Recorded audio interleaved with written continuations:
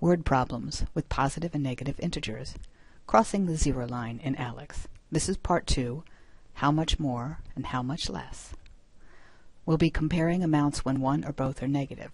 The process is the same. Set up the problem as addition or subtraction. Solve it with addition or subtraction depending on the signs. The complication is the same too. The way a problem is set up, addition or subtraction, is not always the same as what you do to solve it. An example, how much higher is my house than down in the valley? Can you set up the problem? Give it a try. Pause the video and then hit play when you're ready. It's a subtraction problem because we're finding the difference between two things. 50 minus negative 50. Now try to solve it. To get from my house to down in the valley, I've got to go 50 feet just to get to 0, and then another 50 feet in negative territory to get to down in the valley. That's why 50 minus negative 50 means the same thing as 50 plus 50, which adds up to 100. When you have to cross the 0 line to find the distance between 2 points, you have to add the two amounts. Another way to think of it, subtracting is adding the opposite. Change the operation and the second number. 50 minus negative 50 is the same as 50 plus positive 50. Try these. Notice the first number that you're not changing is positive. You're subtracting a negative number. Use the number line to help you see what's happening. Pause to write things down. Subtracting a negative number is the same as adding a positive number.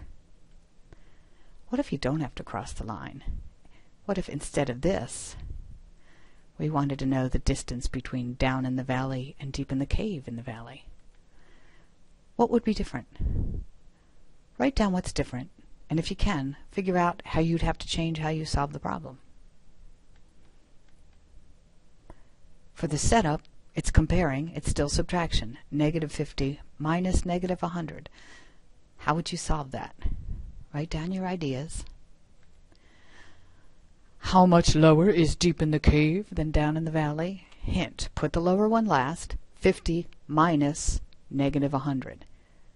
Can you solve that? Write down your answer, then continue. Why put the lower one last? What if I put the lower one first? We'd have negative 100 minus negative 50. If we change subtraction to adding the opposite, we'd have negative 100 plus 50, which would be negative 50. Except we already know it's lower. It's 50 feet lower. The lower tells us it's in the negative direction. The answer to how much lower or how much higher will always be a positive answer. It's how we talk. Distances are always positive. Even if you move backwards, you still had to move. Put the lower number last to get the answer fast. So how much lower is deep in the cave? Negative 50 minus negative 100.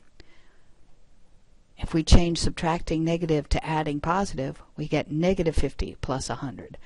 But now the signs are different. We're starting with a negative number. 100 minus 50 is 50. They're 50 feet apart. For all of them, you might just want to draw a number line. First, set up the problem as addition or subtraction, knowing that might not be what you do in the numbers in the end to get your answer. If it's how much lower or how much less, switch the order and put the low number last in the problem. If it's subtraction, change it to adding the opposite and change two things to keep things balanced. And then finally, follow those addition rules. Same sign add and keep, different sign subtract. Let's practice. How much higher is the top of the hill than down in the valley? And how much lower is my house than my cabin? Set up and solve each situation. Pause. How much higher is the top of the hill than down in the valley? Comparing, subtract, lower one last. 125 minus negative 50. That's the same as 125 plus 50. Everybody's positive. Add them up. We're 175 feet apart. How much lower is my house than my cabin?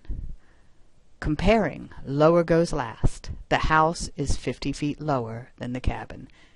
If you set it up as 50 minus 100, your answer would be 50. but it's 50 feet lower. Distances are positive. One more time. First, set up the problem as an addition or a subtraction problem. If it's how much lower or how much less, it's subtraction, and put the low number last in the problem. Since it's subtraction, change it to adding the opposite. Leave your starting point the same, change subtraction to adding addition, and then your final number to its opposite sign. Change both. And finally, follow the addition rules. Same sign, add and keep. Different sign, subtract.